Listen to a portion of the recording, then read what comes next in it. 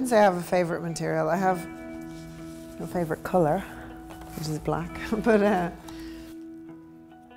thing with materials is like you use what you need to get what you want. So there's materials perhaps that I don't know how they would sort of function within what I do, but sometimes something you don't expect presents itself.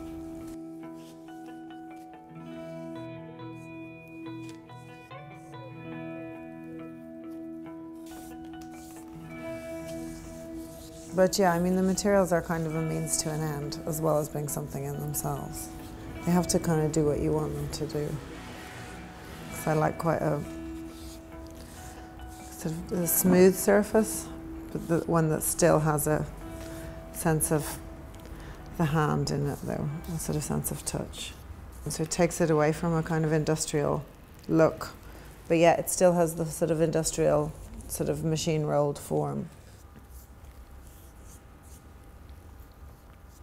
For certain works, like works with the black perspex and things, and works like Rich's, I suppose, there is a sense that they kind of are almost untouched, that they sort of have sprung kind of fully formed. I mean, the reality is obviously everything we think that has sprung fully formed is fabricated. But there's a sense of a kind of lack of touch. There's a sense of a sort of pristineness or perfectness, sort of almost otherworldliness to that kind of surface. And for me, in certain works, it's really important that's there, but then other works should be sort of full of touch so that there's a complete sort of sense of the hand within them.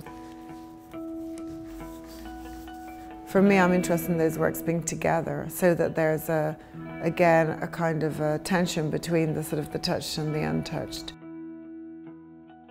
Those questions of its materiality should sort of lead to a kind of an intense looking where sort of an exchange takes place. Rather than a sort of passive looking, there's a sense of search and a sense of kind of demand from the eye in terms of what the sculpture might give it or what it might give to the sculpture. You can't have the same relationship to the object as the viewer because you can't view it for the first time. So you can never discover it in the same way as somebody who hasn't been involved in the making.